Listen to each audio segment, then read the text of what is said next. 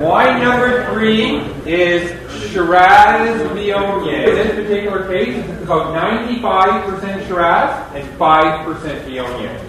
So instead of your regular old Shiraz all the time, this is just going to give it that little extra dimension of kind of character to it. So let's now taste on our palate. Remember this, the hotter the climate, the riper the grapes, the higher the potential for alcohol. That's why typically when you buy a lot of Australian wines, they're like 14.9% alcohol.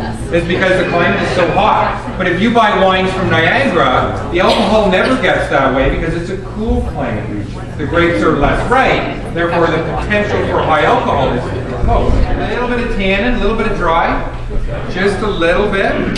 Try first is, let's just take one bite of your beef slider without the cheese on it plain. What happened for you? How did the wine change? It's less dry, it's more mellow. It's smoother. That's because of the fat and proteins of the burger. Let's put the cheese on the slider. Pretend it got a quick melt on the grill. Okay, let's try. Did that work for you too? Again, it softened the wine, it was less heavy, and it was less tannin. It was very smooth. This particular wine is also really great with barbecued meats, and often when you put barbecue sauces on things, barbecue sauces work really well with the Shiraz Viognier style of wine. This wine for ageability, this will age nicely for about 3 years. How many people age a lot of their reds that you're making at least 3 years? I have a lot of fries. Tell the truth.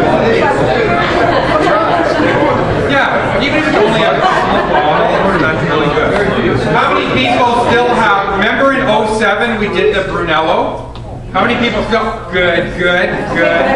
This side of the room better. They're aging their wines over here. So just try and put a couple away. It'll be amazing the difference. Amazing.